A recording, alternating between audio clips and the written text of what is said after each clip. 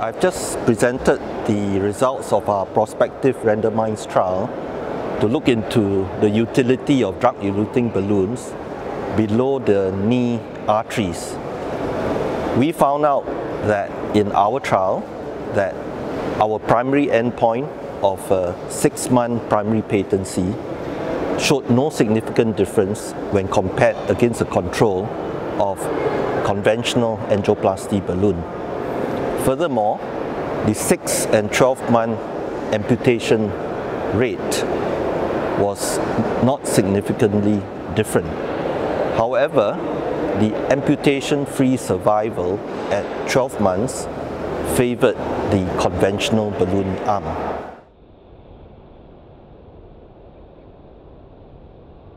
I think the implications, if you look at it, is that there is no strong evidence for routine use of drug-eluting balloon for below-the-knee arteries in critical limb ischemia.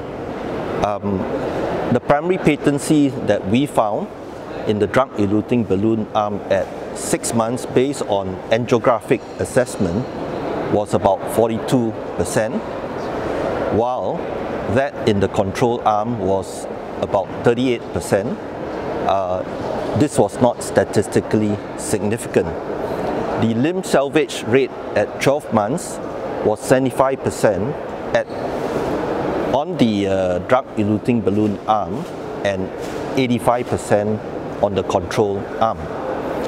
The amputation-free survival at 12 months for the drug-eluting balloon arm was 62% and 77% in the control arm, and the curves were noted to be statistically significant.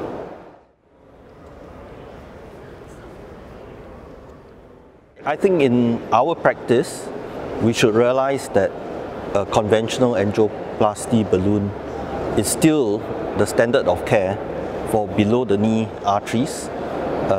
Results are quite durable, and this should be routinely practiced.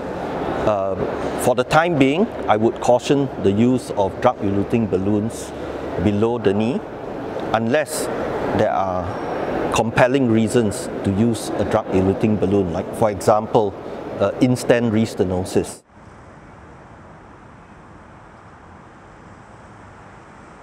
Among one of the limitations in terms of generalizing these results, though, is that we have an overwhelmingly high proportion of diabetic patients, more than 90% in both arms.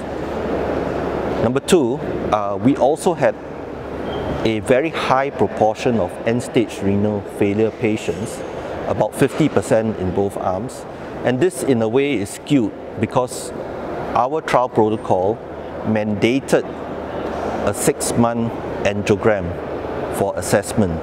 So a good number of patients with chronic renal impairment could not qualify for our trial.